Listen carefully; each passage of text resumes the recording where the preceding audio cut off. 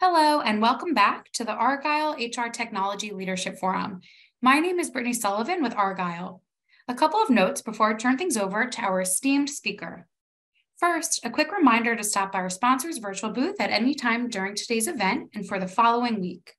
Our partners are committed to providing you with valuable content and a great overall experience. At any time during today's event, you can visit their virtual booths from the main agenda page, which include complimentary materials, information, and meet and greet opportunities. To ask questions throughout the session, simply type into the Q&A chat, and we will address your questions at the end of the session. Now, without further ado, I would like to introduce our speaker, Jim Link, Chief Human Resources Officer at SHRM. We are excited to have Jim with us for his thought leadership titled, Why Employers Need to Think of AI as an Employee. Welcome, Jim, and over to you. Hey, thank you, Brittany. It's certainly a pleasure to be here with all of you today to discuss this very fascinating topic. It's all about the future. And one of the things we're going to talk about today is why we as employers need to think about AI as an employee.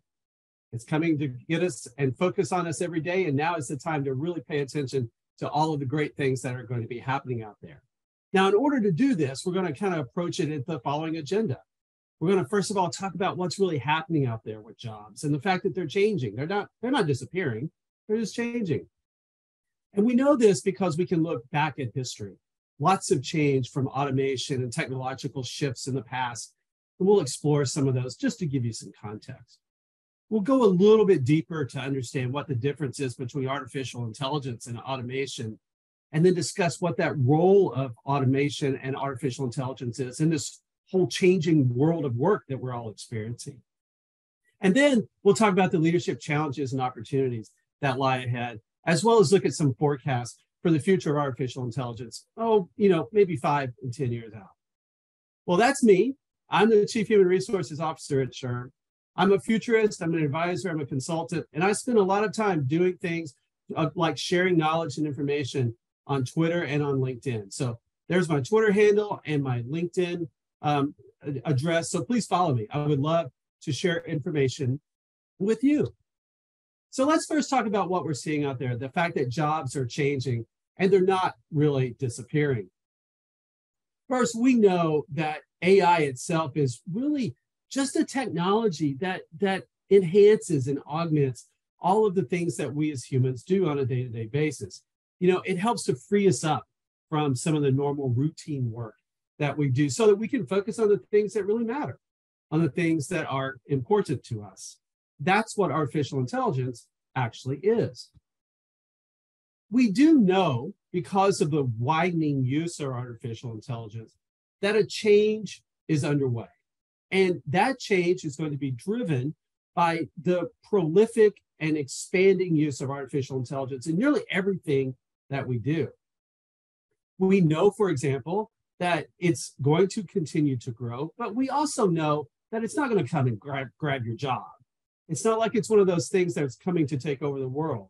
What we do know is that the share of jobs that are at risk for complete automation in just the next couple of years is only 1% of all the jobs that are out there. Now, we've seen this represented several times and in several different ways across our organizations so that we understand that this data really is accurate. And it's not changing. Artificial intelligence isn't taking jobs. It's changing the way that we work. And that's what we want to talk about today. What we must understand as employers is that this really is more than just a balance between what a machine does and what we as humans do. This is a shift in the way that we think. And this means that embracing the idea of artificial intelligence as an employee is something that we need to be considering today, much like the way we think about the tools and technology that we use every day in our lives. For example, you drive a car to work every day. That is an essential piece of technology that at its core is not really different than the artificial intelligence and the way that it will be applied and used in our everyday lives, both at home and at work. So it's more than a strategic application of technology. It's a way of thinking and a new shift in mindset. So let's think about this a little bit differently. Let's think about this in its historical context and what automation and technology have done in the past. Well, we know that between 1850 and 1970, 92% of the jobs in this one particular industry disappeared. And the jobs in this industry disappeared because of the impact of technology and mechanization. So imagine that in that 120-year time period, 92% of the jobs in this industry disappeared. Well, that industry was agriculture. And today, despite that loss of agricultural jobs, agriculture is more productive, produces more outcomes, and feeds more people than it did in the years prior to when all that job loss occurred. So that idea that technology can disrupt us without harming overall employment in any particular country or even region of the world is clearly backed up by historical evidence. In this case, agriculture. So we see that happening more and more. It's not like all those farmers didn't learn new skills. They actually did. And when they learned those new skills, the economy actually continued to grow. That's exactly what we think we're going to see happen now. And not only will the economies grow, but we'll see more jobs created in those economies as well. Here's another example. Take a look at this particular quote. This quote said, "Today's new industries have comparably few jobs for those people who aren't very skilled. It's just the class of workers whose jobs are being eliminated by automation." You may be thinking, well, that sounds terrible and very, looking down.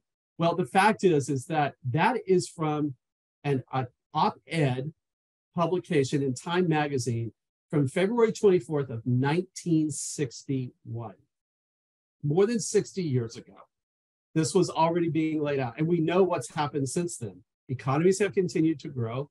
More workers are working than ever, and more people have greater skills to do more things than they've done in the past.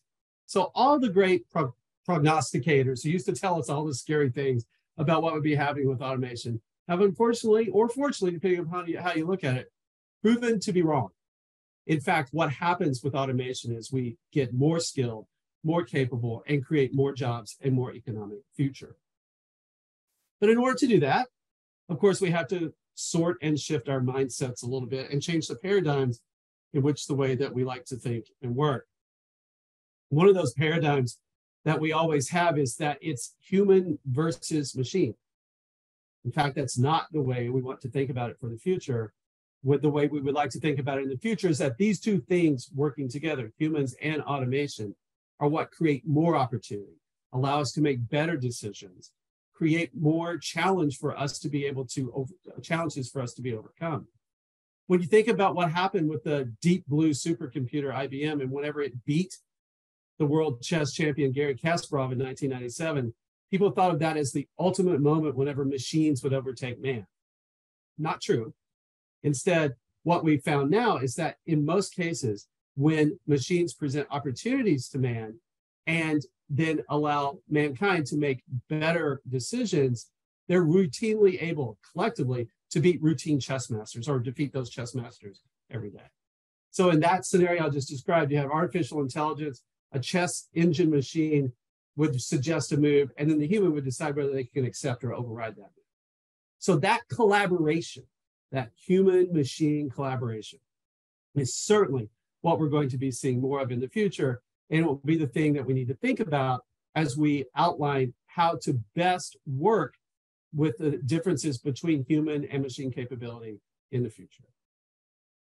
Now let's talk a little bit about artificial intelligence versus automation. Now, I don't want to go too deep here. I just want to make sure that we understand the core elements of both of these concepts. So artificial intelligence actually refers to machines and systems and those types of things that can take some type of action based upon what they know, right? Or what they've been programmed to do. It's a broad and continually evolving range of technologies. It's not just one thing. Artificial intelligence actually works best whenever it's a combination of things. And we also know that artificial intelligence and automation really are on a continuum. They're actually on different ends of that continuum, where one, there requires significant human intervention on one end and almost no human intervention on the other. So it is the simulation of human intelligence designed in these categories that you see described on the screen in front of you. But then let's just take it one layer deeper when we talk about whether there's a human in the loop or not a human in the loop, and whether those are hardwired in specific systems or adaptive systems. And what you can basically see is that if there's a human in the loop and we're talking about hardwired systems, we ended up with what's called assisted intelligence, where those systems help humans make decisions or take actions. And there's not a lot of learning or deep learning that occurs in these particular interactions. But then where those systems are adaptive, you get augmented intelligence. And that's where those systems help human decision-making and continuously learn from those things that we do together. Then if you have no human in the loop, you end up with automation or autonomous intelligence. Some of the best ways to think about that with no human in the loop is what we're seeing today with self-driving cars and some of those types of things that are happening out now, where that we're trying to build the intelligence that can actually adapt to the environment and act autonomously without human assistance. Now, we know there are some great success stories to those types of things, and we also know there are some things that we can be learning still from those types of interactions. But in a nutshell, that's kind of the basic bolts and nuts of how these particular systems work. So let's talk briefly about artificial intelligence in the workplace today and what we see. We know that artificial intelligence employs, right? So what AI does the best around the world in almost every circumstance where that we have artificial intelligence. We know that AI employees are very, very good at predicting outcomes based upon the input that they receive. We know they're very good at providing alerts and insights to their human decision maker friends. We know that they're very good at identifying trends and sorting information and learning all kinds of things based on massive amounts of data, right? That's the best place to think about how that they survive and thrive, is when there's massive amounts of data to be crunched and analyzed and utilized for the betterment of their human friends and coworkers. We know that there's some great applications to this happening out there already. For example, we know that HR departments are finding new ways to do record keeping and ensure people are learning and training and onboarding effectively, can speed their way to productivity. We know that insurance companies are automating and expediting claims and processes. And we know that companies across the board, no matter what they're doing, are kind of getting rid of that manual customer data entry way of thinking that they've had to do off and on for probably over the course of their lifetime as a company. So we know that some of these current AI applications are already reflecting the strengths that artificial intelligence brings to the marketplace. But we also know there are some things, some really important things where human employees excel and that are not yet replicable with their artificial intelligence friends. Humans, for example, have an incredible capability and skill for empathy. They can still look at disparate and different pieces of information and have creative thoughts from that. They can see the future or envision what the future might look like. They use technological installation, management, and upkeep as something that they know how to do very, very well. Of course, humans are incredibly imaginative. They are good at building and creating strategies. And of course, the one skill that separates us from most of our artificial intelligence friends is the ability to critically think, to solve problems, and to identify new and exciting ways of delivering outcomes for an organization or a company. There's a great writer and researcher based over at the London Business School. Her name is Linda Groton, and she writes a lot about the future. And one of the things that Linda always says that I find very fascinating is that when you think about high performance in the future, humans are going to need lots of technical skill. They're going to need operational capability. They're still going to need basic analysis and analytical skills. They're still going to need physical skills to get things done. But they're also going to need all of these things that you see over there on the right. They're going to need adaptability and creativity, not to mention influence, drive, judgment, a collaborative spirit. All those things on that list are important components of what performance will look like in the future. Now, for most of us, we know that artificial intelligence doesn't have, at least at the current time, a lot of those things that you see over there on the right. Those things are, in fact, uniquely human. And it's those things that when we put them together with artificial intelligence, we end up with a whole new idea around what we can do collaboratively and collectively together around high performance and human capability. We also know about the role of artificial intelligence in an evolving world of work. Well, what do we know about that? Well, let's think just for a moment about how much the world has changed just in the last 3 to 4 years as we've looked at the type and size of roles and responsibilities, what, were, when, why, and how work has gotten done over the course of a global pandemic. And let's just face it, the nature of work as we know it, including all those things I just described, it's changing. And it changed more quickly than any of us ever anticipated. As a matter of fact, most of us think that the world of work and the agility of what, were, when, how, and why work gets done shifted forward about 20 years in the space of the 3 years that we have for the global pandemic. So this is the context in which we have to think about the future, right? Agility, flexibility, and the use of technology to bring those seismic shifts that we're predicting forward. Of course, in order to have those seismic shifts, one of the things that we absolutely have to think about is collaboration. So collaboration and the future of collaboration is one of those things that when we put it together and think about it in the ways that we should be thinking about it, it's going to be very, very important that the connection between human capability and machine capability in the form of artificial intelligence is going to actually enable collaborative efforts for the future. 83% of corporations currently rely on technology for some type of collaboration in their workforces. 80% of them also believe that people who collaborate in teams produce more valuable outcomes. And 20 to 25% of those folks also will tell you that that collaboration improves worker productivity. So collaboration is one of those forces that's actually going to create all kinds of opportunity and upside for us in the future if we do it right and think about it in the right ways. Of course, there are all kinds of new workforce models that are taking root.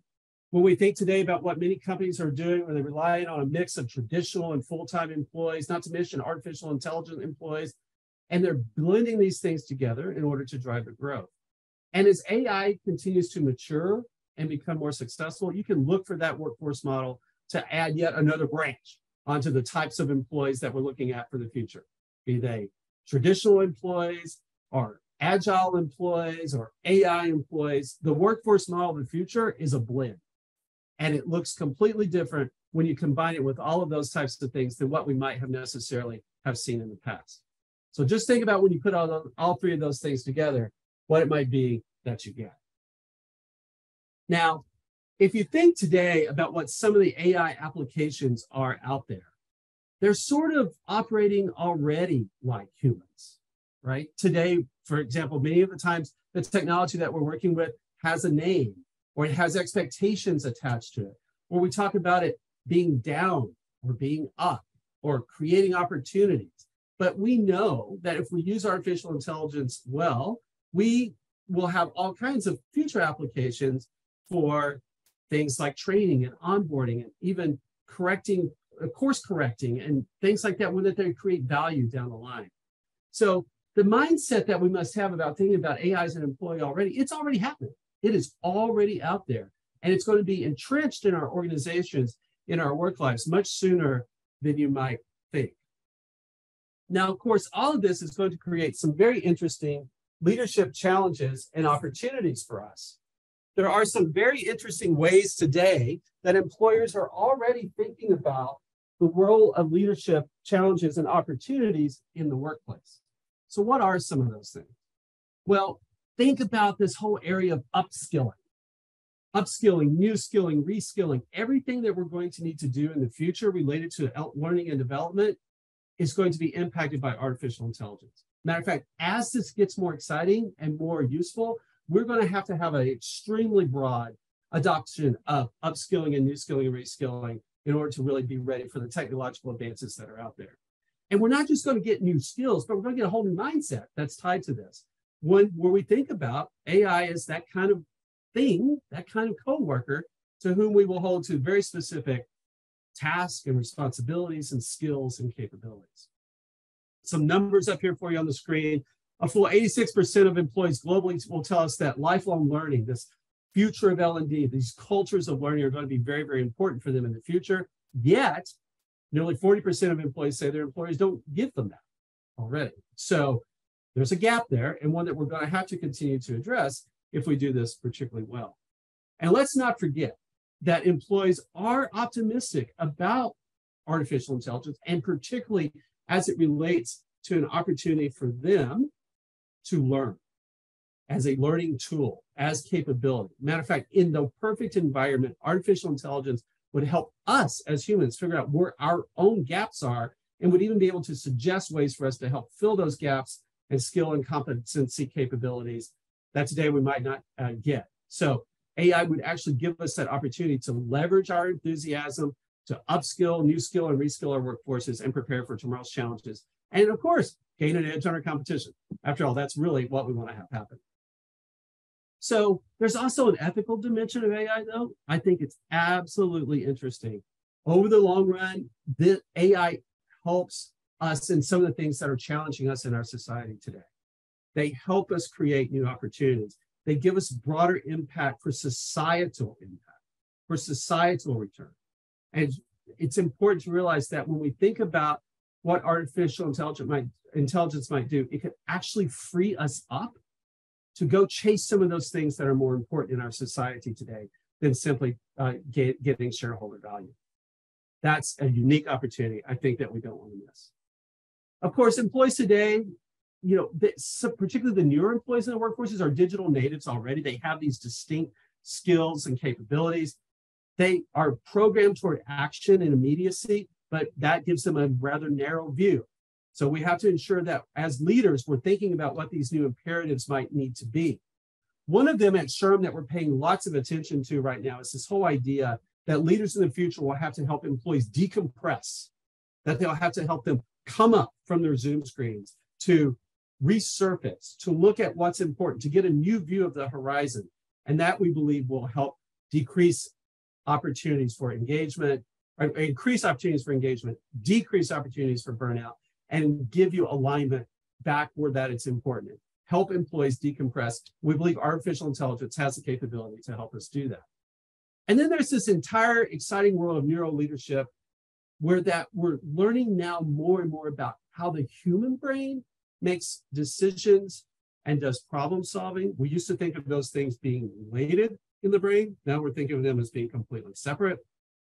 The same thing with innovation and creation, right? There's a different skill set utilizing different parts of the brain we're now learning, and people have different skills and capabilities on the innovative side, but also on the creative side. Of course, when we think about these leadership competencies that are going to be needed for the future, we also have to think about how artificial intelligence ties into those roles.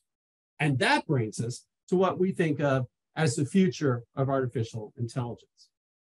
So first, it's not time to panic.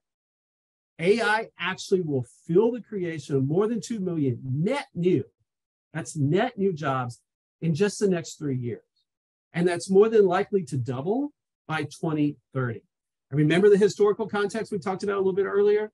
It's nothing to fear, because when these artificial intelligence opportunities get created because of the jobs that are out there, we also get with that new productivity, whole new skill sets that will be required for the future. And historically, that creation has resulted in GDP growth for countries, states, cities, and municipalities. It's resulted in employment growth globally, but also in countries and regions. And it's given us whole new skill sets that we never thought we would have been looking for just 2, 3, 4, 5 years ago. I mean, as a human resources practitioner, if you'd have told me 15 years ago that I'd be hiring social media scientists and people who understood the whole metaverse as part of job descriptions, I would have looked at you like you're crazy.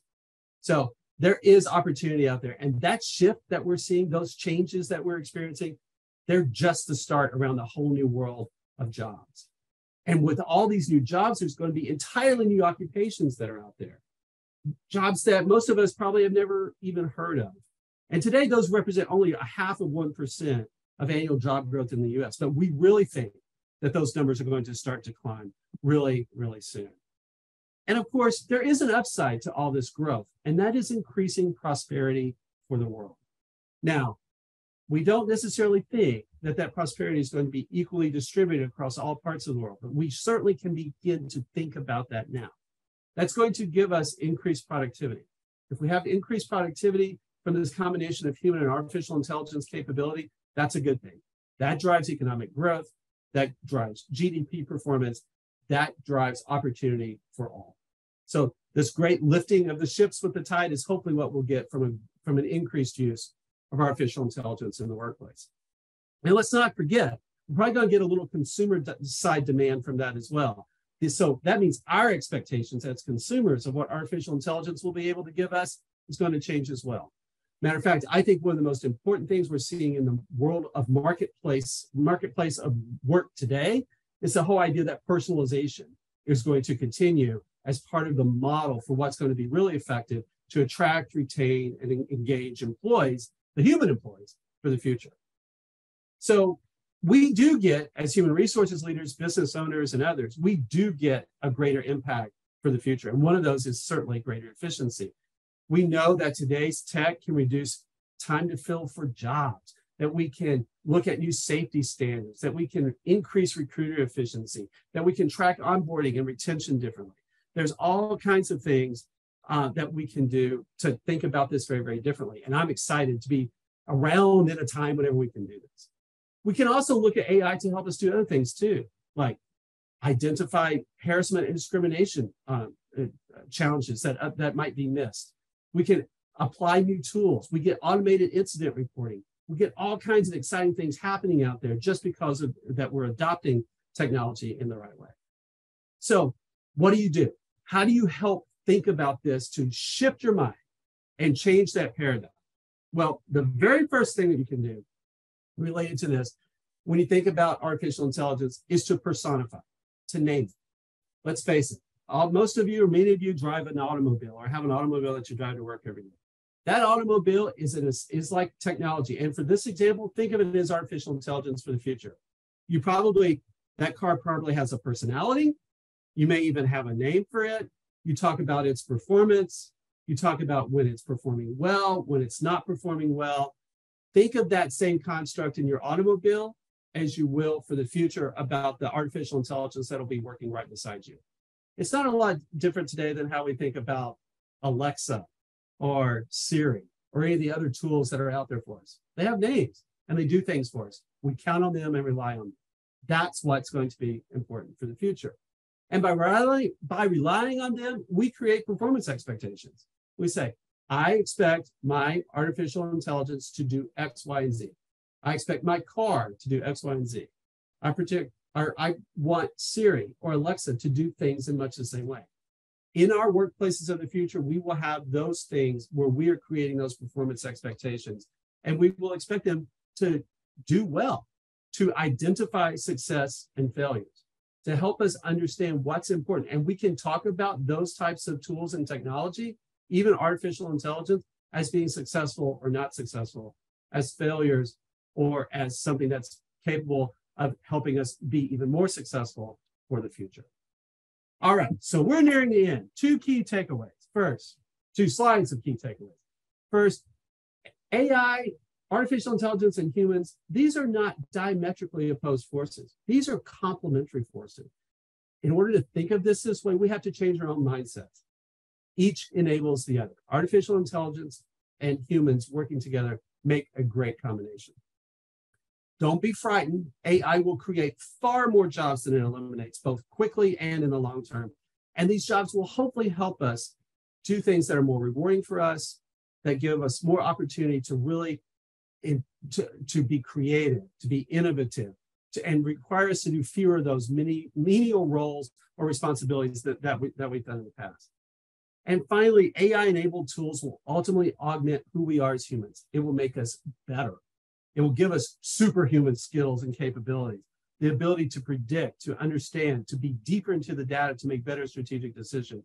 And isn't that what all of our bosses expect from us? That capability. So we now have another tool, artificial intelligence, to help us get there.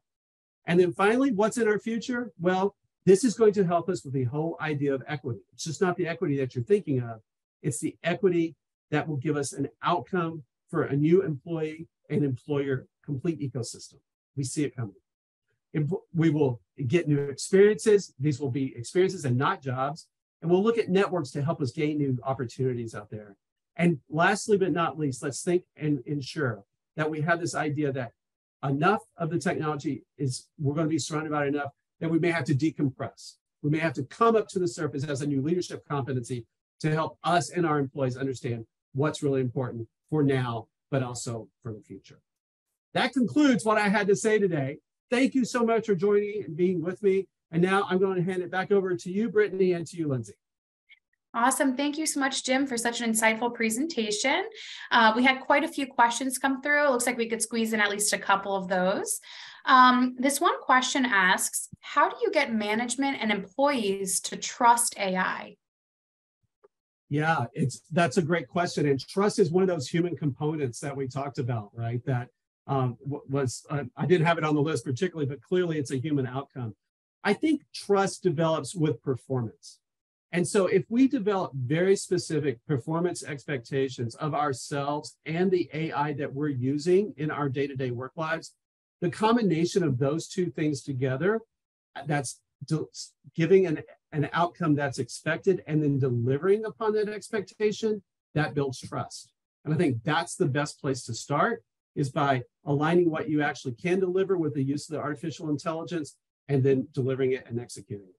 That's step one in trust. And I think there are many things you can do beyond that. But if you start there with actual performance outcomes, I believe that's the best place to begin. Great, thank you. And are you able to speak to whether or not or how the cost of AI will change in the next few years? We do. I didn't put it in the slide deck because for a lot of reasons, but we all know that as technology and artificial intelligence becomes more mature, the price drops. So the newer things, the latest and greatest are obviously going to be traditionally at a higher price point. And then as that comes into organizations today, the price point continues to go down because of its ubiquitousness, if that's a word, because of its overuse or use in the marketplaces. So we'll continue to see that. And I think that whenever you apply the use of technology out there, we already know in many organizations, for example, that the only thing stopping artificial intelligence from being even more prevalent or occurring more frequently in workplaces today is exactly what the questioner asked about, which is cost. That's the only thing that's really stopping this spreading even faster than it is today. Great, and looks like we have time for at least one last question. And I know you were just addressing cost for implementations, but are there any downsides to AI that you could address, or what you think would be the largest downside? Yeah, I think the most obvious one that we see in our human resources practice here at SHRM is when technology is not utilized effectively, or the cost benefit analysis is not done well to help you determine the math behind the purchase or behind the outcome or behind the expectation. So I'm always looking for technology that can help give me data, which can produce an insight, which will then be able or enable me to make better decisions or to make better prognostications about what will happen in the future, better predictions about the future. And somewhere along that continuum I just described, when things get disconnected, that's when that's the downside of technology. So just like a human, it disappoints you. It doesn't set itself up for success, and instead you feel like you've invested a lot and gotten very much back little back in return.